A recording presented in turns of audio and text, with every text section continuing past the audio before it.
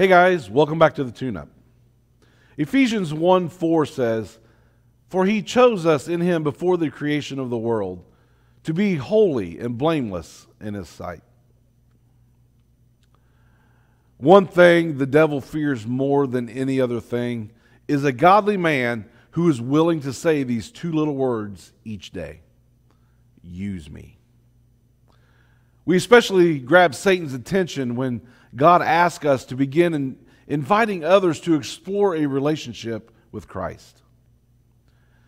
Satan will stop at nothing to keep these two words, use me, from ever being fused together in prayer.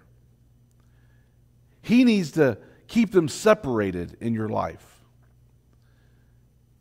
Using other things is much better, he'll say.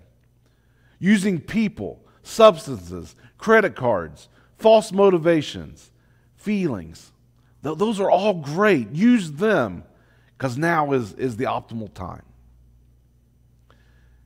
If the devil can make God's man a dedicated user, occupying his life and mind with other things, we won't be available to be used by God.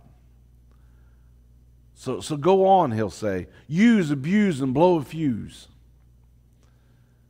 Satan would love to decommission you, dishonorably discharge you, and destroy your availability.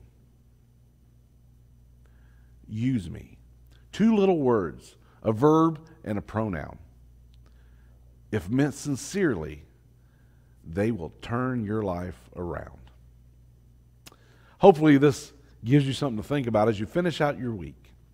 And until next time, may God bless.